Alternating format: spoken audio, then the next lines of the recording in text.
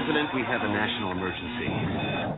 This is one of the things that we can shoot first and ask questions later.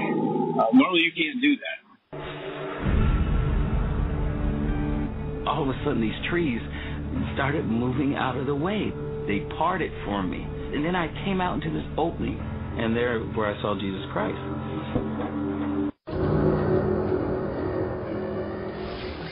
Back in 1927, an American socialist, Norman Thomas, 6 times candidate for president on the Socialist Party ticket, said the American people would never vote for socialism.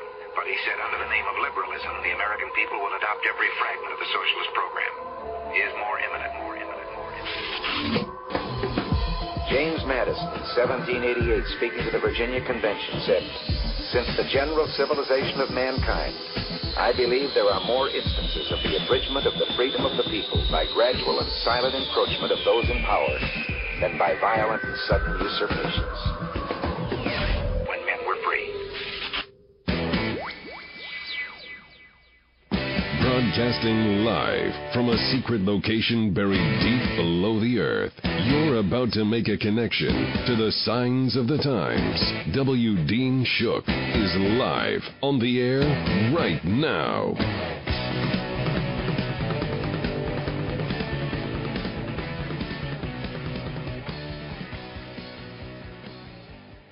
Welcome into End Time News. I'm your host, W. Dean Shook. Thank you for being here. And let me say welcome to our national and our international audience and everyone who's listening on the iHeartRadio network, the Spreaker Radio network, and, of course, the Blog Talk Radio network. I want you folks to listen up in the UK, Australia, France, Germany. All of you listen up because as we go through this middle part of the program and beyond, this very much involves all of you, too, since we're going to talk tonight about a global issue which may very well usher in World War III. We're going to take a look at that, look at the history, and look at what's prophesied, what we're told is going to happen, and let's see if they match up. This is going to be an interesting discussion. I hope everyone will stick with me. We're going to start with a history of about the last 100 years, with the beginning of America, because this is really an important starting point. In the spring of 1861, decades of simmering tension between the North and the South in the United States over issues including states' rights versus federal authority. There was a westward expansion of slavery that exploded in the Civil War. The election of an anti-slavery Republican, Abraham Lincoln, as president in 1860 caused even southern states to secede from the Union. They formed what was called Confederate States of America. 4 more joined them after the first shots of the Civil War were fired. 4 years of brutal conflict was marked by historic battles in Bull Run and Chancellorsville, Gettysburg, Vicksburg, and others. The war between the states, the Civil War, pitted neighbor against neighbor, in some cases brother against brother. By the time it ended, in Confederate surrender in 1865, the Civil War proved to be the costliest war ever fought on American soil, with some 620,000 of 2.4 million soldiers killed and millions more injured, and the population of the territory of the South had been devastated. In 1854, U.S. Congress passed the Kansas-Nebraska Act. This essentially opened up new territories to slavery by asserting the rule of popular sovereignty over congressional edict. Pro- and anti-slavery forces struggled violently in what was called the Bleeding of Kansas, while the opposition to the act in the North led to the formation of the Republican Party, a new political entity based on the principle of opposing slavery's extension into Western territories. And after the Supreme Court ruling in the Dred Scott case in 1857 confirmed the legality of slavery in these territories, the abolitionist John Brown's raid at Harper's Ferry in 1959 convinced more and more Southerners that their northern neighbors were really bent on the destruction of this particular institution, being slavery. Lincoln's election in November of 1860 was the final straw. Within 3 months, 7 southern states, South Carolina, Mississippi, Florida, Alabama, Georgia, Louisiana and Texas has seceded from the United States. In the early mornings of April 12, 1861, rebels opened fire at Fort Sumner at the entrance of the harbor of Charleston, South Carolina. This was the first encounter of what would be the bloodiest war in the history of the United States. After a 34-hour bombardment, Major Robert Anderson surrendered his command to about 85 soldiers to some 5,500 Confederate troops under P.G.T. Beauregard. Within weeks, 4 more southern states, Virginia, Arkansas, Tennessee, and North Carolina, left the Union to join the Confederacy. Now, with war on the land, President Lincoln called for 75,000 militiamen to serve for 3 months. He proclaimed a naval blockade of the Confederate States. Now, although he insisted that they did not legally constitute a sovereign country, but were instead states in rebellion, he also directed the Secretary of the Treasury to advance $2 million to assist in the raising of troops. He suspended the writ of habeas corpus, first along the East Coast and ultimately throughout the country. The Confederate government had previously authorized a call for 100,000 soldiers for at least 6 months of service. This figure was soon increased to 400,000. George B. McClellan, who replaced the aging General Winfield Scott as Supreme Commander of the Union Army at first months of the war, was beloved to his troops, but his reluctance to advance frustrated Lincoln.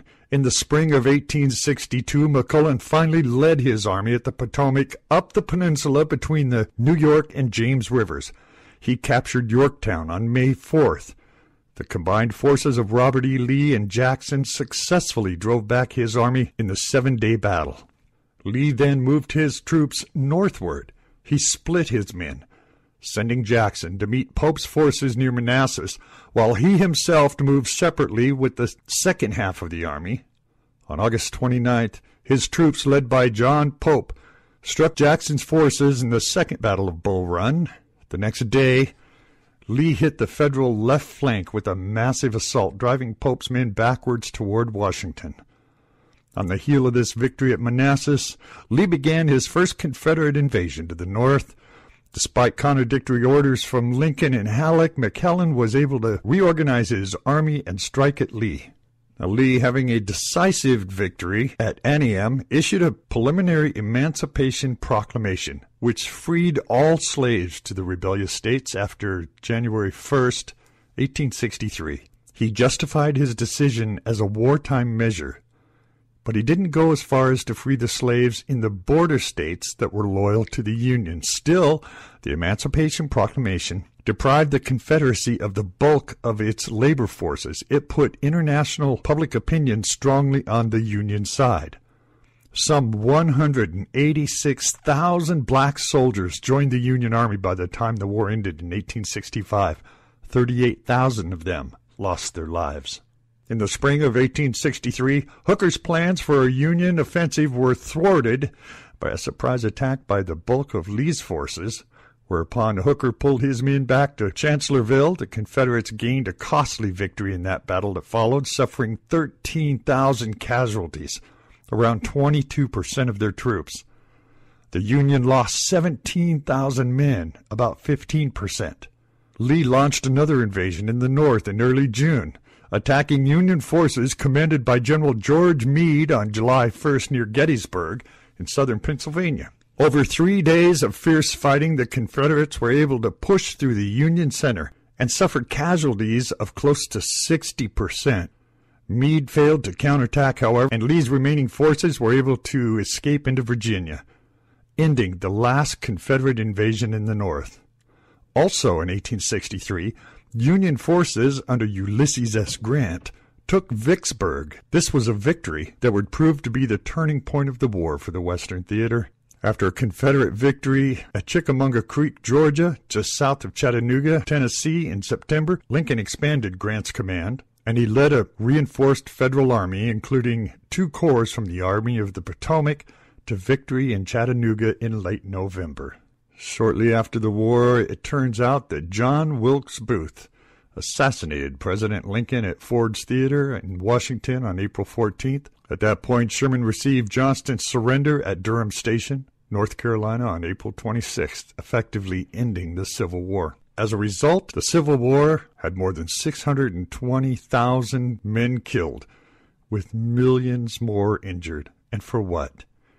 It was for the freedom of America and of all American citizens.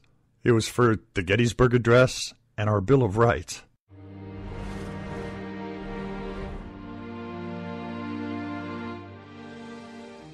On June 21st, 1788, the Constitution of the United States was ratified, and the nation was born. The ratification process was difficult and often controversial. Many of the Founding Fathers were worried that the Constitution didn't go far enough to limit the power of the federal government and protect the individual liberties of people in America. Some of the founders refused to sign the Constitution without first being assured of an additional Bill of Rights. So, in order to get everyone to agree on the Constitution, a series of 20 amendments were proposed by James Madison and supported by the author of the Declaration of Independence, Thomas Jefferson. 10 of these were sent by Congress to the states on September 25, 1789. Madison and the other founders knew from experience and history that strong centralized government is a threat to both freedom and prosperity. So the Bill of Rights was created in order to prevent the government from becoming too powerful. But how did James Madison come up with these amendments? To answer that question, we have to understand a little bit about the world in the 18th century. Beginning with the early scientists like Descartes and Isaac Newton in the middle of the 1600s and culminating around the beginning of the 1800s, this historical period is known as the Age of Enlightenment. During this period, Western philosophers advanced the idea that all human beings were born with certain inalienable rights, which should not be infringed by anyone, even governments, lords, and kings. While there are many influential thinkers of this time, including many of the United States founding fathers such as Benjamin Franklin and Thomas Jefferson, it was British philosopher John Locke who first asserted that all people have 3 basic natural rights. First, everyone has a right to their own life. Second, everyone has the right to liberty. Third, everyone has a right to keep and own property. In essence, this means that you should not be murdered, enslaved, or robbed by anyone else, including by agents of the government. American revolutionary Thomas Paine elaborated on Locke's ideas. In his 1791 book, The Rights of Man, Paine wrote, "It is a perversion of terms to say that a charter gives rights. It operates by a contrary effect, that of taking rights away. Rights are inherently in all the inhabitants, but charters, by annulling those rights in the majority, leave the right by exclusion in the hands of a few. They consequently are instruments of injustice." In other words, rights to life, liberty, and property don't come from governments or pieces of paper, but from being human. There were also a few historical precedents established by other documents limiting the powers of government. Examples of these include the Magna Carta of 1215, the English Bill of Rights of 1689, and the Virginia Declaration of Rights in 1776, written by revolutionary George Mason with help from James Madison. The Virginia Declaration became a framework for more than just the Bill of Rights. Its opening words state that all men are by nature equally free and independent and have certain inherent rights. This phrase became the basis for the Declaration of Independence. For many of America's founding fathers, the whole reason for revolution was to obtain the individual sovereignty suggested by those words. Instead of being servants of a king or lord, they believed that everyone should have the right to control their own minds and bodies. This idea was almost completely unheard of in the 18th century.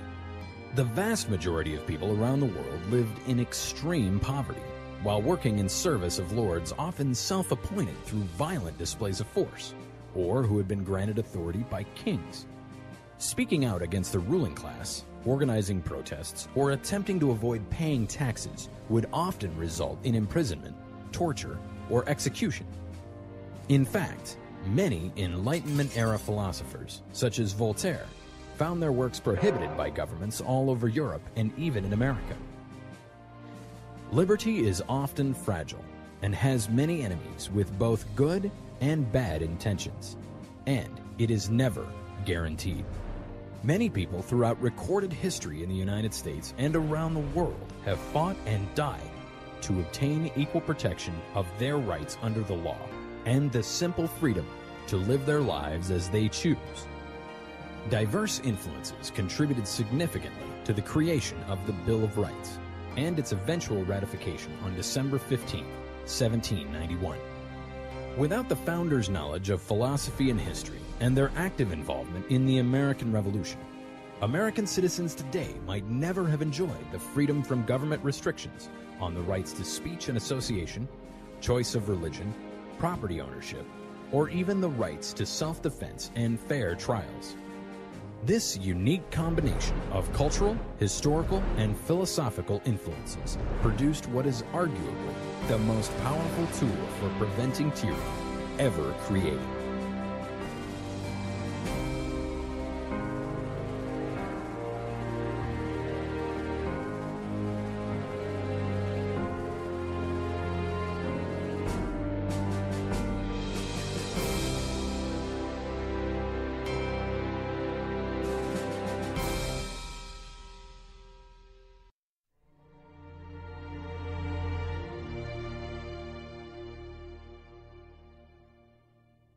Amendment 1. Congress shall make no law respecting an establishment of religion, or prohibiting the free exercise thereof, or abridging the freedom of speech, or of the press, or the right of the people peaceably to assemble and to petition the government for a redress of grievances. Amendment 2. A well-regulated militia, being necessary to the security of a free state, the right of the people to keep and bear arms shall not be infringed. Amendment 3. No soldier shall, in time of peace, be quartered in any house, without the consent of the owner, nor in time of war, but in a manner to be prescribed by law. Amendment 4. The right of the people to be secure in their persons, houses, papers, and effects against unreasonable searches and seizures shall not be violated, and no warrant shall issue but upon probable cause, supported by oath or affirmation, and particularly describing the place to be searched, and the persons or things to be seized. Amendment 5. No person shall be held to answer for a capital or otherwise infamous crime, unless on a presentment or indictment of a grand jury, except in cases arising in the land or naval forces, or in the militia, when in actual service in time of war or public danger. Nor shall any person be subject for the same offense to be twice put in jeopardy of life or limb, nor shall be compelled in any criminal case to be a witness against himself, nor be deprived of life, liberty, or property without due process of law, nor shall private property be taken for public use without just compensation. Amendment 6. In all criminal prosecutions, the accused shall enjoy the right to a speedy and public trial by an impartial jury of the state and district wherein the crime shall have been committed, which district shall have been previously ascertained by law, and to be informed of the nature and cause of the accusation, to be confronted with the witnesses against him, to have compulsory process for obtaining witnesses in his favor, and to have the assistance of counsel for his defense. Amendment 7. In suits at common law, where the value in controversy shall exceed $20, the right of trial by jury shall be preserved, and no fact tried by a jury shall be otherwise re-examined in any court of the United States than according to the rules of the common law. Amendment 8. Excessive bail shall not be required, nor excessive fines imposed, nor cruel and unusual punishments inflicted. Amendment 9. The enumeration in the Constitution of certain rights shall not be construed to deny or disparage others retained by the people. Amendment 10.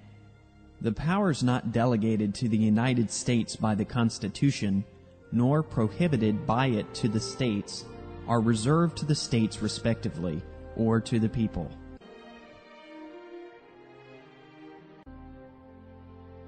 Fact is, it took a civil war right here in America to establish our foundation for freedom, a foundation that stands today. And America being established, it all begins. Because freedom is not free. There were many more wars to preserve our freedoms. World War I followed. Historians say World War I was a senseless war, didn't accomplish anything. I would disagree with that. World War I was a huge leap in military technology. It brought about not only the thirst for bigger, better weapons, but it ushered in a future technology of weapons of mass destruction like the world has never seen before. From World War I and beyond, war would never be the same. War was now more ruthless and more brutal as any war in the past. World War I also polarized the sovereignty of many countries, and this is important, and you'll see why here shortly. It put into place ideologies that would bring more wars in the future. The Associated Press ranked World War I as the 8th most important event of the 20th century. In fact, almost everything that subsequently happened occurred because of World War I. The Great Depression, World War II, the Holocaust, the Cold War, the collapse of empires. No event better underscores the utter unpredictability of the future. Europe hadn't fought a major war for 100 years. A product of miscalculation, misunderstanding, miscommunication, the conflict might have been averted at many points during the 5 weeks up to the beginning of World War I. World War I destroyed 4 empires: the German, Austro-Hungarian, the Ottoman, the Romanov, and it touched off colonial revolts in the Middle East and Vietnam. World War I shattered America's faith in reform and moral crusades. World War I carried far-reaching consequences from the home front, including prohibition, women's suffrage, and a bitter debate over civil liberties. Again, America is fighting for its freedom. World War I killed more people, 9 million combatants and 5 million civilians, and cost more money, $186 billion in direct costs, and another $151 billion in indirect costs. This was more than any other previous war, even the Civil War. How did America get involved in World War I? Isolation was a long American tradition. Since the days of George Washington, Americans had struggled to remain protected by the mighty ocean of its borders. When European conflicts erupted, as they frequently did, many in the United States claimed exceptionalism. America was different. Why get involved in Europe's self-destruction? When the Archduke of Austria-Hungary was killed in cold blood, it ignited the most destructive war in human history. The initial reaction in the United States was to be expected for neutrality. As a nation of immigrants, the United States would have real difficulty trying to pick a side, despite the obvious ties that the citizens had with Germany and Austria-Hungary as their parent lands. Support of either allies or the Central Powers might prove divisive, so America chose to stay neutral. Well, in the early days of the war, as Britain and France struggled against Germany, American leaders decided that it was in the national best interest to continue trade with all sides just like before. They said a neutral nation cannot impose an embargo on one side or the other and continue trade with one and not the other and retain its neutral status. On top of that, the United States merchants and manufacturers feared that a boycott would cripple the American economy. Great Britain, with its powerful navy, had different ideas. A major part of the British strategy was to impose a blockade on Germany. American trade with the Central Powers simply could not be permitted. The results of the blockade were astonishing. Trade with England and France more than tripled between 1914 and 1916, while trade with Germany was cut by nearly 90%. It was this situation that prompted submarine warfare by the Germans against Americans at sea. After 2.5 years of isolationism, America entered the Great War, World War I. This was triggered by the assassination of Archduke Franz Ferdinand, the heir to the throne of Austro-Hungarian Empire. World War I began in 1914 when Germany invaded Belgium and France. Several events led to the U.S. intervention: the sinking of the Lithuania, a British passenger liner, unrestricted German submarine warfare, and what's called the Zimmermann Note, which revealed a German plot to provoke Mexico to war against the United States. Millions of American men and women were drafted. A Congress created a war industry board to coordinate production and a national war labor board to unify labor policies. The Treaty of Versailles deprived Germany of territory and forced it to pay reparations. President Wilson agreed to the treaty because it provided for the establishment of a League of Nations. That's important, remember that. But he was unable to persuade the Senate to ratify that particular treaty. So what were the consequences? Nearly 10 million soldiers died. About 21 million were wounded. U.S. deaths totaled 116,000 plus. During this same time, 4 empires collapsed. The Russian Empire in 1917, the German and Austro-Hungarian in 1918, and the Ottoman Empire in 1922. Independent republicans were formed in Australia, Czechoslovakia, Estonia, Hungary, Latvia, Lithuania, and Turkey. Most Arab lands that had been part of the Ottoman Empire came under the control of Britain or France. The Bolsheviks took power in Russia in 1917. Fascists triumphed in Italy in 1922. Other consequences of the war included the mass murder of Armenians in Turkey and an influenza epidemic that killed over 25 million people worldwide. Under the peace settlement, Germany was required to pay reparations, eventually set at about $33 billion. They had to accept responsibility for the war, cede territory to Belgium, Czechoslovakia, Denmark, France, and Poland, give up its overseas colonies, and accept an Allied military force on the west bank of the Rhine River for 15 years. It also ushered in a new kind of war. Military firsts. It was the first major war in over 40 years. Both sides had amassed new weapons and new technology that had never been used before in actual combat. This was a new kind of war where soldiers were still learning how to use these weapons. It was a war with many firsts. It was the first time in war the use of tanks and trucks, airships and airplanes, submarines. The first time there was the use of machine guns, long-range artillery, exploding shells designed to do as much damage as possible by flying shrapnel, flamethrowers, and poisonous gas. World War I shaped the 20th century. It launched the United States as a world superpower, and it helped Commonwealth countries like Canada and Australia and New Zealand, and it helped them to find a sense of national identity, which is important, especially when we get to World War II and to the world as we know it today. World War I also fueled the Russian Revolution and her ascent as the world's first communist state.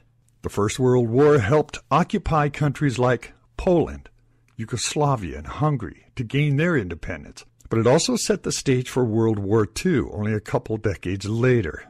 So what did World War II bring us? World War II was the mightiest struggle mankind has ever seen.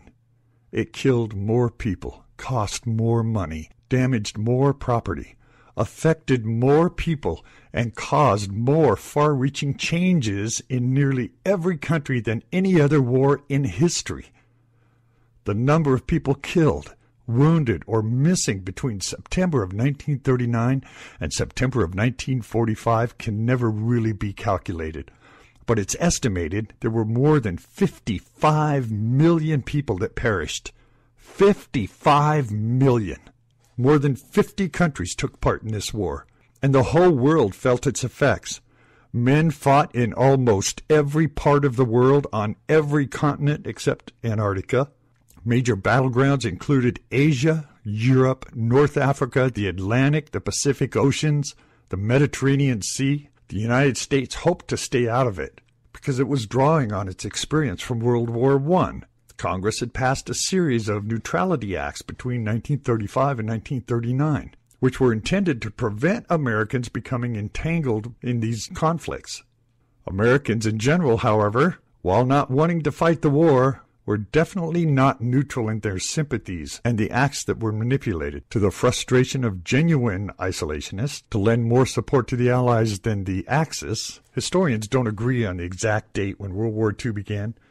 Most consider the German invasion of Poland on September 1st of 1939 to be the beginning of the war. Others say that it started when the Japanese invaded Manchuria on September 18th of 1931. Others even regard World War I, which culminated in the peace with the Central Powers in 1921 and World War II, as part of the same conflict, with only a breathing spell in between. Well, whichever the case, war officially began on September 1st, 1939, when Germany attacked Poland. Germany then crushed 6 countries in 3 months: Denmark, Norway, Belgium, and Luxembourg, the Netherlands and France, and proceeded to conquer Yugoslavia and Greece. Japan's plans for expansion in the Far East led it to attack Pearl Harbor in December of 1941. This is what brings the United States into the war. By early 1942, all major countries of the world were involved in the most destructive war in history. World War II would go down in the history books as bringing about the downfall of Western Europe as the center of a world power, and leading to the rise of the Soviet Union's Socialist Republic, setting up conditions leading to the Cold War and opening up the nuclear age. So America prepares for war. After the war began in 1939, people in the Americas were divided on whether their country should even take part or stay out. Most Americans hoped the Allies would win, but they also hoped to keep the United States out of the war. The isolationists wanted the country to stay out of the war at almost any cost. Another group, the interventionists, wanted the United States to use all of its power to aid the Allies. Canada declared war on Germany almost at once, while the United States shifted its policy from neutrality to preparedness. It began to expand its armed forces, build defensive plants, and give the Allies all-out aid short of war. President Franklin Roosevelt called upon the United States to be the great arsenal of democracy and supply war materials to the Allies through sales, lease, or loans. The Land Lease Bill became law on March 11, 1941. During the next 4 years, the U.S. Senate sent more than $50 billion worth of war material to the Allies. In 1939, the United States had about 174,000 men in the Army. It had about 126,000 in the Navy, 26,000 in the Army Air Corps, 19,000 in the Marine Corps, and 10,000 in the Coast Guard. That was the size of our Army. At the height of its strength in 1945, the United States had 6 million in the Army, 3,400,000 in the Navy, 2,400,000 in the Army Air Corps, 484,000 in the Marine Corps, and 170,000 in the Coast Guard. In 1939, the United States had about 2,500 airplanes and 760 warships. By 1945, it had 80,000 airplanes and 2,500 warships. The United States used draft laws to build their armed forces. The United States Selective Service Act became the law September 16, 1940. Thousands of women served in the Army's Women Army Corps, the WACs, and Navy equivalent, the WAVES, standing for Women Accepted for Volunteer Emergency Services. Factories of the United States converted from civilian to war production with amazing speed. Firms that had made vacuum cleaners before the war began to produce machine guns. As men went into armed forces, women took their place in the war plants. By 1943, more than 2 million women were working in American war industries, in shipyards, aircraft plants, Rosie the Riveter became a common sight. Officials discovered that women could perform the duties of 8 or even 10 jobs normally done by men. Urgent requirements for war materials caused many shortages in consumers' goods. Most governments, both Allied and Axis, had to ration the amount of consumer goods each person could use. In the United States, rationed items were meat and butter and sugar, fat, oil, coffee, canned foods, shoes, and gasoline. Congress gave the president power to freeze prices, salaries, and wages at their levels of September 15th, 1942. The United States imposed a special excise tax on such luxury items like jewelry and cosmetics. The government also set up a civil defense system to protect the country from attack.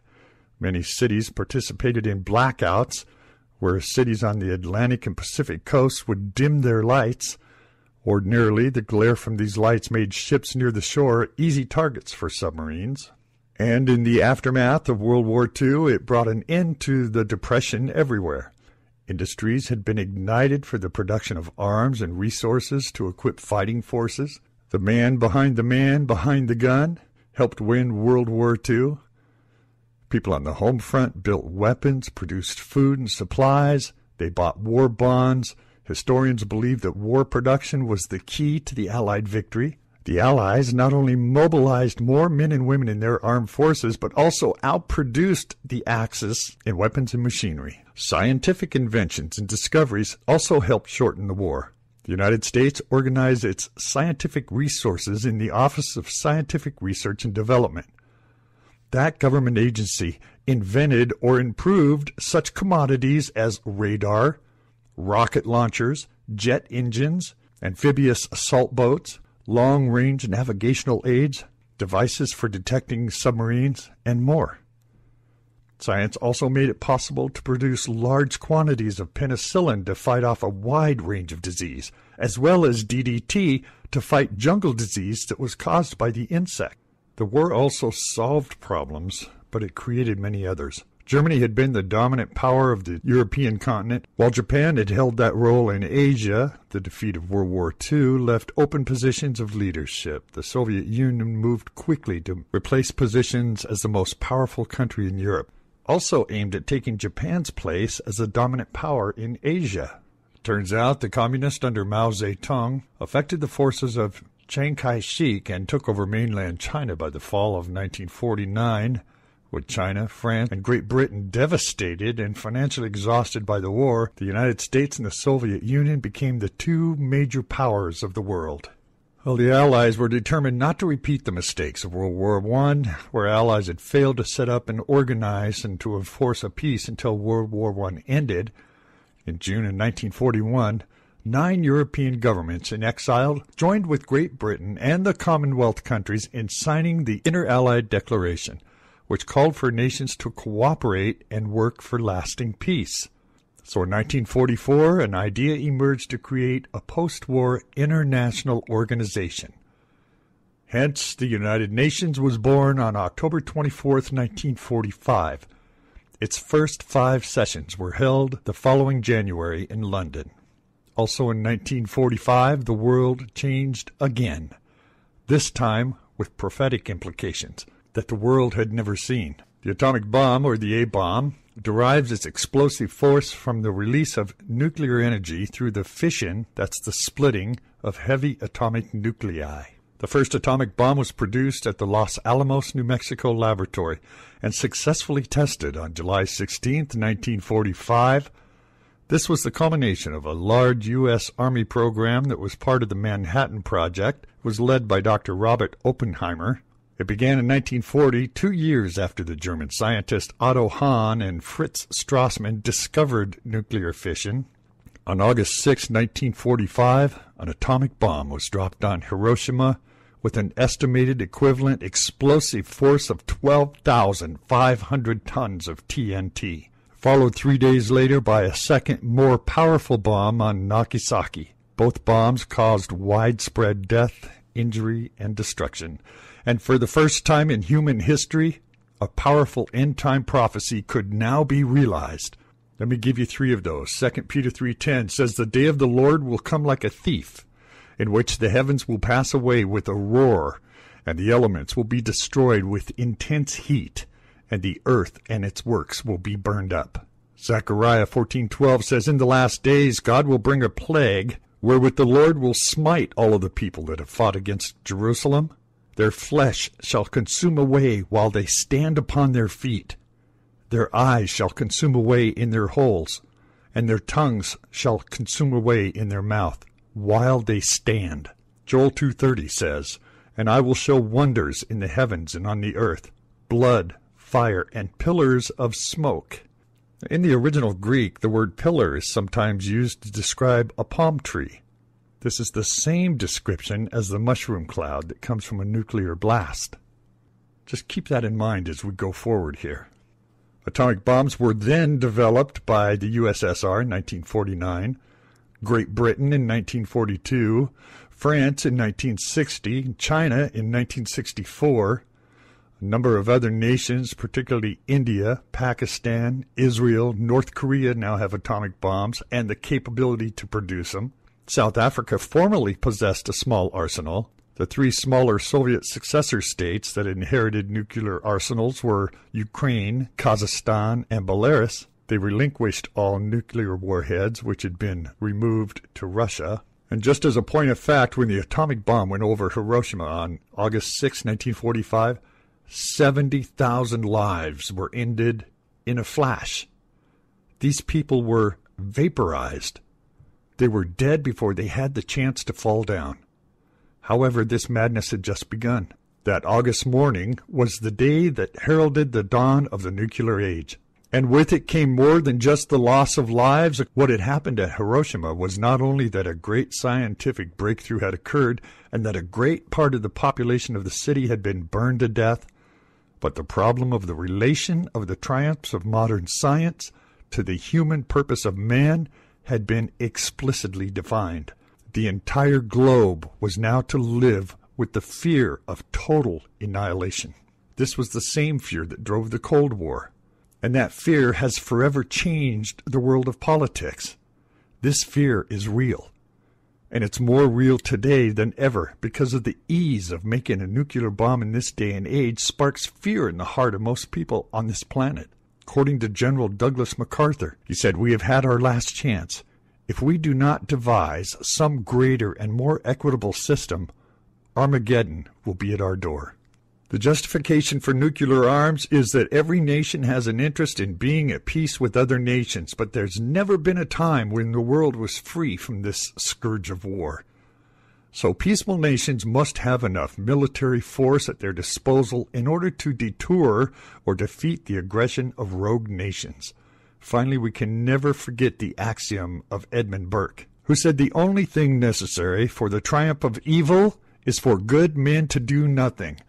World War II took the lives of more people than any other war in history. Eastern Europe and East Asia suffered the heaviest losses. Germany and the Soviet Union and the nations that had been ground between them may have lost as much as 1/10 of their population. World War II eclipsed the Civil War and World War I and had become the most expensive war in history. It's been estimated the cost of the war totaled between $1 and $2 trillion. And the property damage amounted to more than $239 billion. The United States spent about 10 times as much as it had spent in all previous wars put together. The national debt rose at the time from $42 billion in 1940 to $269 billion in 1946. And from here came the idea of this United Nations. Created in 1945, representatives of 50 countries met in San Francisco at the United Nations Conference on International Organization to draw up the United Nations Charter.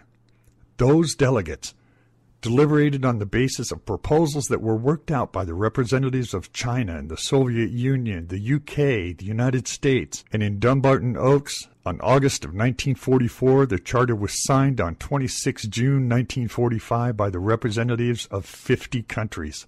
The United Nations officially came into existence when the charter had been ratified by China and France, Soviet Union. So let's take a look at the United Nations. What does the United Nations say about itself?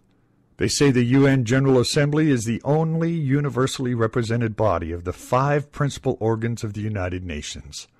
The other major bodies are the Security Council, the Economic and Social Council, the International Court of Justice, as delineated in the Charter of the United Nations. The function of the General Assembly is to discuss, debate, and make recommendations on a range of subjects pertaining to international peace and security, including development, disarmament, human rights, international law, peaceful arbitration between disputing nations.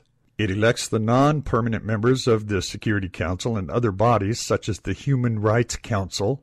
It appoints the Secretary General based on the Security Council's recommendations. It considers reports from the other 4 organs of the United Nations. It assesses the financial situation of member states. It approves of the UN budget. That's its most concrete role. The Assembly also works with the Security Council to elect the judges of an international court of justice. Now, this is what the United Nations says about themselves.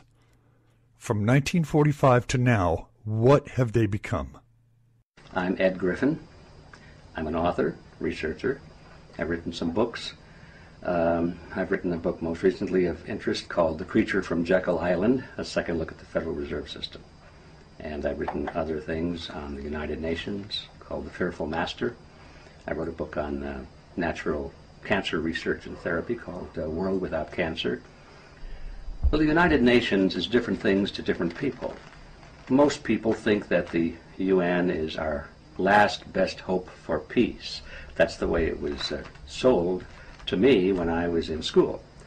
It was offered as an organization where different nations could come together and work out their problems and their grievances in a peaceful manner and be a means of reducing world conflict and increasing the economic prosperity of all of the member nations and all of these wonderful things. In reality, it turns out to be none of the above.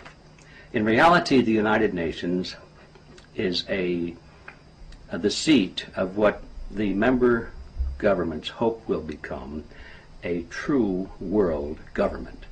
It's to be a government.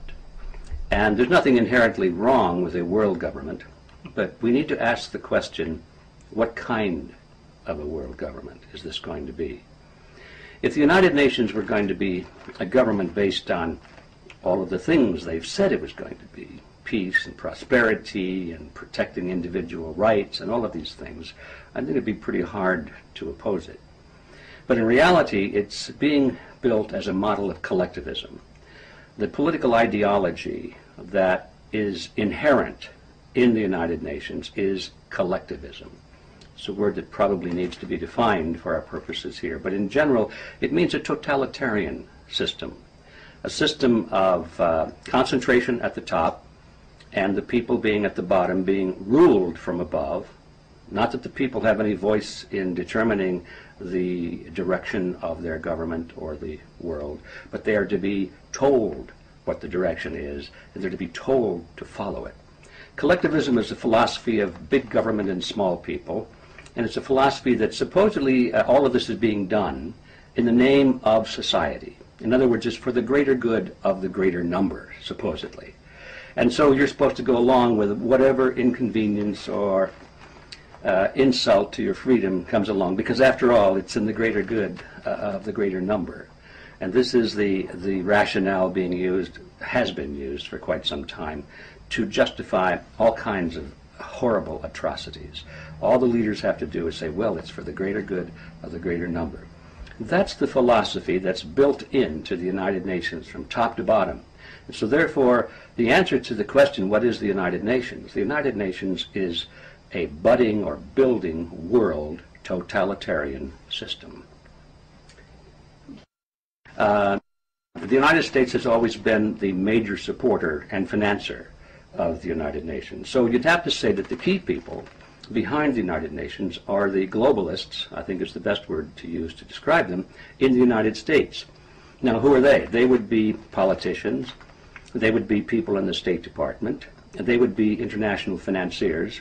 You must remember, for example, that the land where the United Nations is seated was purchased by the Rockefellers and donated to the United Nations. Well, they didn't do that as a means of being great humanitarians, although that's the image that many people have.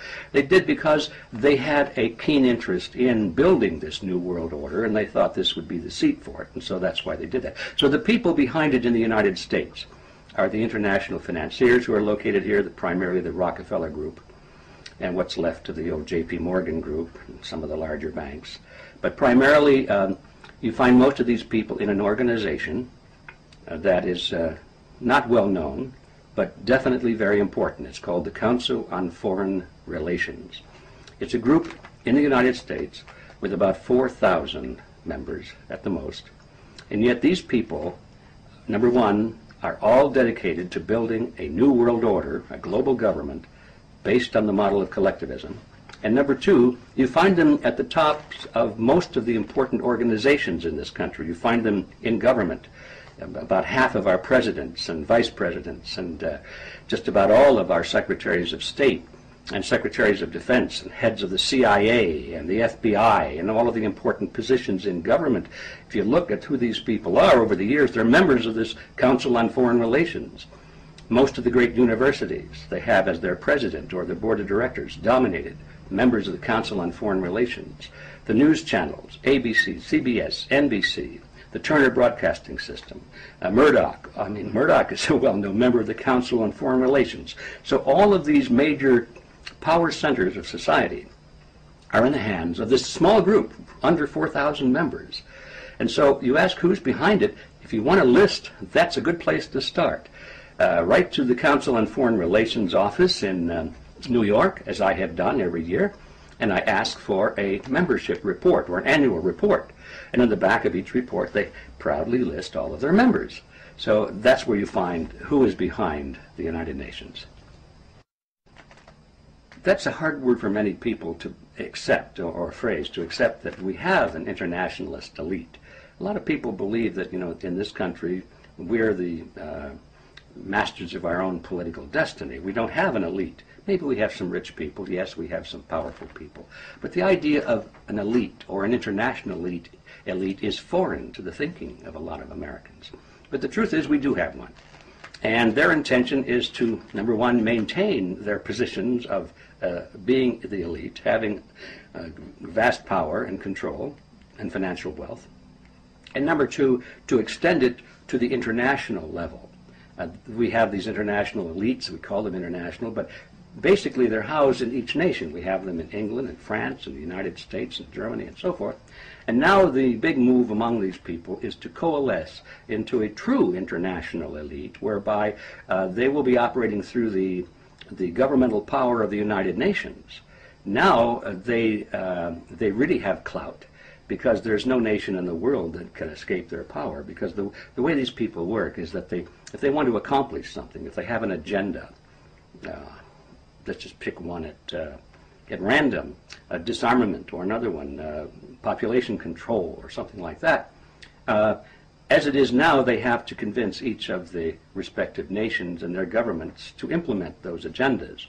But once you have a true United Nations with true governmental power, with real military forces, and once you have turned over to these agencies of international power control over your armies and over your air force and over your weapons of mass destruction, you have created a global government which is cannot be challenged by any nation whatsoever. So now these international elites do not have to worry about convincing the governments in each part of the world. As long as they control the center of this power, which is the United Nations, they therefore can control the world. It's a very heady wine, I'm sure, but that's what their objective is. But the obligation of the United States to the United Nations on a legal front has become entwined in these things we call treaties. So if you're talking as a globalist or as an internationalist and you want to see the building of this new world order, you would say that our obligation to the United Nations is legal and it's binding because the United Nations has the status of a treaty. And then we have all these sub-treaties that follow along after it, NAFTA and GATT, and all of these organizations that are created. Those are all based on treaty agreements. And so piece by piece, they've been weaving this fabric around us, like the little silk threads that the Lilliputians wrapped around, Gulliver, Gulliver's Travels. I mean, any one thread you could break, but Gulliver woke up one morning and he had these thousands of little threads around his body, and although he was a giant compared to them, he could not move. They had captured him. So I think that's basically what's going on. And in that sense, we have this obligation to the United Nations because we're being bound down by thousands of treaties, and it's destroying our independence. And, of course, this is the foundation for the United States Agenda 21 Climate Change Initiative. What does Agenda 21 have to do with this?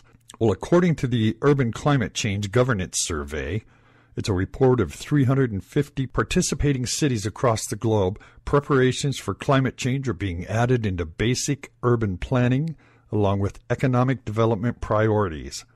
The report claims that 75% of cities worldwide now tackle climate change issues as a mainstream part of their planning, climate change mitigation, and climate adaptation. That is, they're trying both to reduce emissions and greenhouse gases and to adapt to long-term changes that are already in motion. Only 21% of cities report tangible connections between the response to climate change and achieving other local development goals.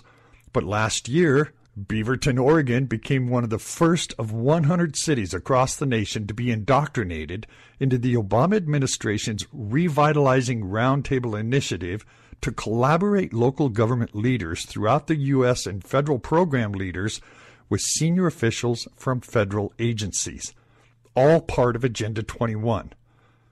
The city of Beaverton was awarded $1.6 million from the Centers for Disease Control and Prevention under the Community Transformation Program to construct a new governmental health center for the local community to utilize.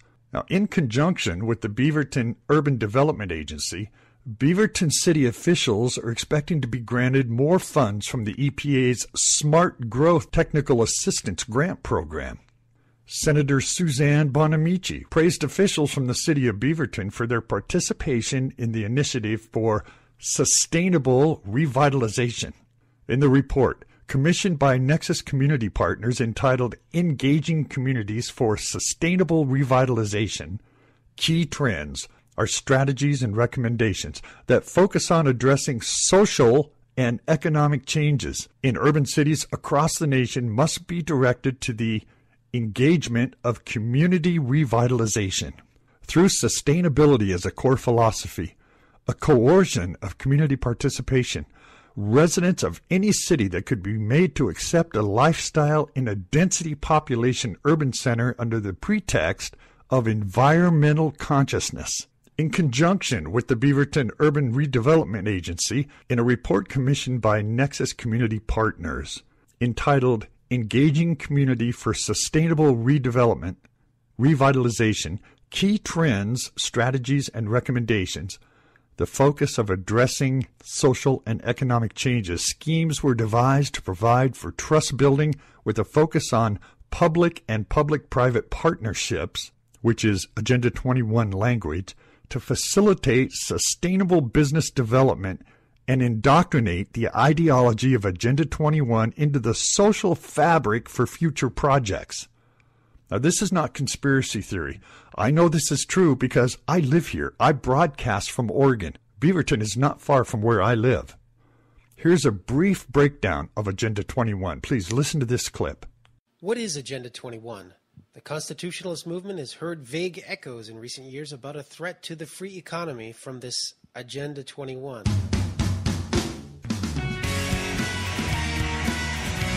Well, Agenda 21 is not new. The New American Magazine and its affiliate, the John Birch Society, were one of the few constitutionalist organizations that was present when it was drawn up back at the 1992 Earth Summit on Climate Change in Rio de Janeiro. The summit, organized by the United Nations, brought together the most extreme environmental activists from around the world to deal with the supposed threat from global warming. and Agenda 21 was the document they drew up. The New American's William F. Jasper attended the conference as a reporter and was able to report on events at the Rio Summit as they happened. And he's been reporting on them for some 20 years ever since, including the Wildlands Project, which would take most of America outside of the habitable zone for human beings in order to make room for the animals.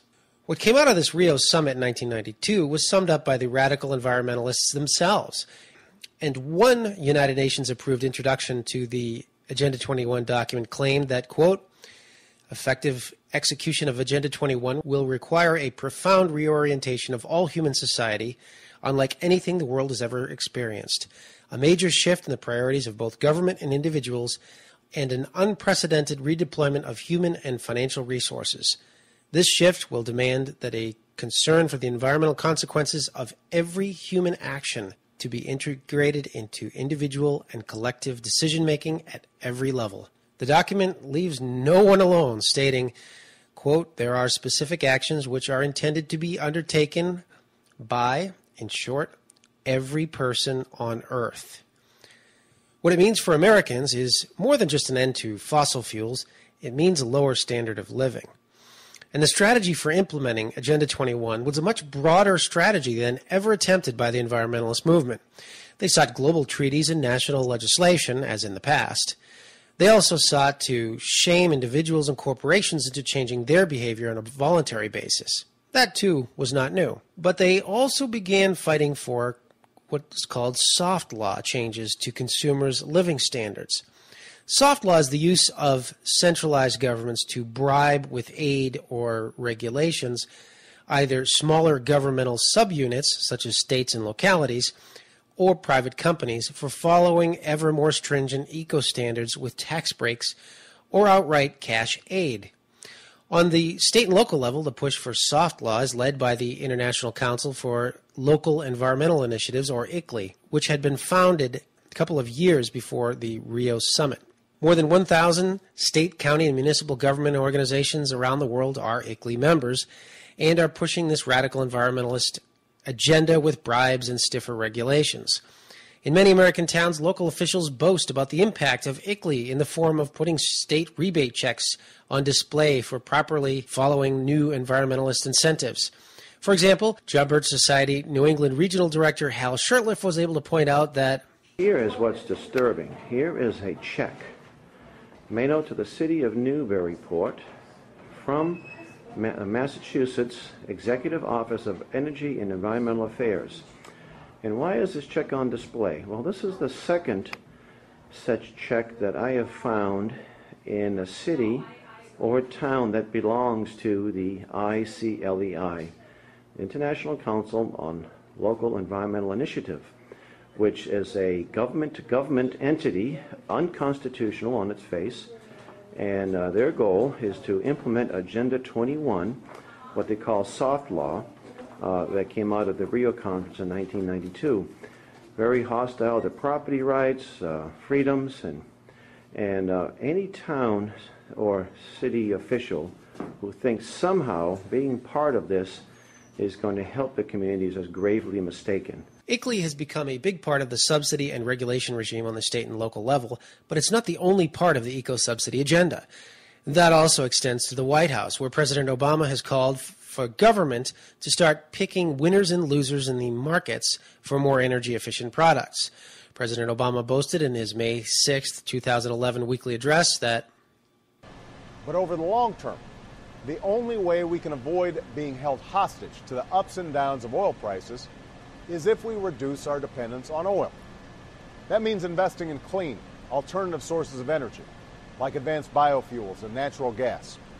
And that means making cars and trucks and buses that use less oil.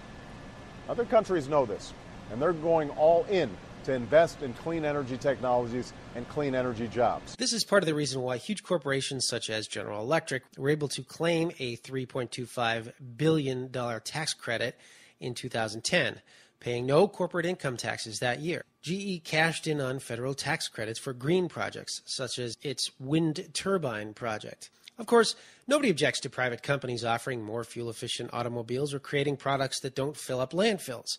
The problem with ICLEI and Agenda 21 is that they primarily seek governments to pick the winners and the losers in the marketplace. Governments usually pick the wrong winners. That was the lesson from the housing bubble of the last decade. The federal government promoted home ownership by subsidies, tax credits, and suppression of interest rates, and crashed the whole economy. Government doing the same thing on green jobs will do the same thing to the economy on a much larger scale. Agenda 21 is based on man-made global warming. Without it, Agenda 21 would be null and void. So you can see why they work so hard to make sure the idea of man-made global warming is made to be true. This would set up the United Nations as a global governing power with global control and international laws and courts. It would all be enforced on a community level just to make sure every single person in the world had no way to avoid it. All of this could be the final setup for a one world leader. If they have international courts, international laws, if one person took control of the UN under Agenda 21, he would be a one world leader who would have the power to make or break peace treaties. After all, the United Nations says peace through global laws and global courts is one of their main goals. If you remember, about a week ago, I reported that there's a move to replace the U.S. passport with a regional passport, a North American passport for America, Canada, Mexico, and Cuba. America would have to give up her sovereignty to do that. This means all of the lives lost, sacrificed for our freedom since the Civil War through right now would be wasted. Our fathers, grandfathers, great-grandfathers will have died for nothing. If this comes about, we will have a ready-to-go system to fulfill another end-time prophecy, a one-world leader, a one-world government, this new world order. This is what the prophecy calls the Antichrist, this one-world leader, because he will be against everything that's good and decent. Revelation 13:5 speaks of this time of a great tribulation of 42 months. That's 7 years. And power was given unto him to continue 42 months. Listen to this clip from Dave Reagan. I see us on the threshold of the tribulation. There are 4 key prophecies concerning the end times. One is that the Jewish people are going to be regathered from the 4 corners of the earth. That took place beginning in the 1880s and going through the 20th century. Second, that the state of Israel is going to be reestablished, which occurred on May 14, 1948. The third, that the Jews would reoccupy the city of Jerusalem, which occurred on June the 6th, 1967. And the fourth prophecy, that all the world would come together against Israel over the issue of Jerusalem. That's where we are right now. And that means we are right on the threshold of the tribulation. 2 Thessalonians says this, "Let no one deceive you in any way, for the day will not come unless the rebellion comes first, and the man of lawlessness is revealed, the son of destruction, who opposes and exalts himself against every so-called God or object of worship, so that he takes his seat in the temple of God, proclaiming himself to be God. He will speak against the Most High. He will oppress the holy people and try to change the set times and the laws. The holy people will be delivered unto his hand for a time, times, and a half a time." Now we know that a time is a year. Times, plural, is 2 years. A half a time is a half a year. They're saying that in this 7-year period, he will have dominion for half of this. He will have power over every nation, kindred, and tongue. He will be a one-world leader. Now, through the last 100 years, through all of these wars especially, not only have we gained in power to actually destroy the earth, probably 2 or 3 times over, but we have also set it up to a point where this could actually happen, where one person could actually be in control of the entire world. If they can set up Agenda 21, sustainable development through climate change, and force everybody into this, with one world leader, he would have the power to do this. He could change the times and the laws. The Bible warns that the wrath of God will be poured out on unrepentant sinners.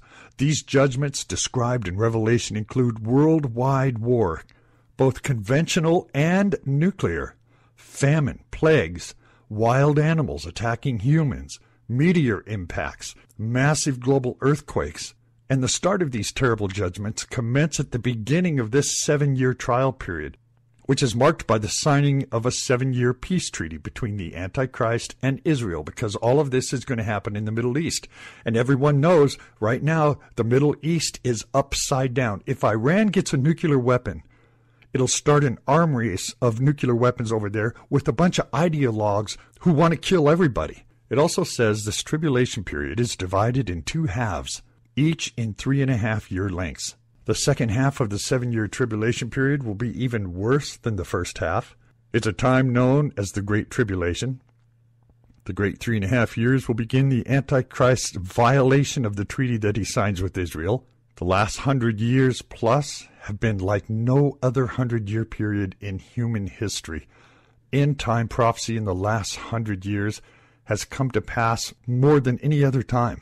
Now, if you're one who says you don't believe all of this end-time stuff is going to happen, then you must believe that the nuclear age, terrorist nations like Iran about to get the bomb, United Nations so close to global control, financial system out of control all over the world, they're genetically modifying our food, the world's moral collapse, all kinds of disease mutating all over the world, Fukushima radiating our Pacific Ocean. You must think all of this is just going to go away. The Middle East and Russia and the Western nations will frolic in a field of daisy, holding hands and singing Kumbaya. Don't worry, everything will be fine, right? I think that's fear and refusal to accept the world the way it is. All of this is leading somewhere. This is something to think about. And we will cover more of this in future programs. In the meantime, you can contact me at contact@wdeanshook.com. The homepage is wdeanshook.com. You can get me on Twitter. That's wdeanshook. Facebook is wdeanshook. And don't forget to download the End Time News app.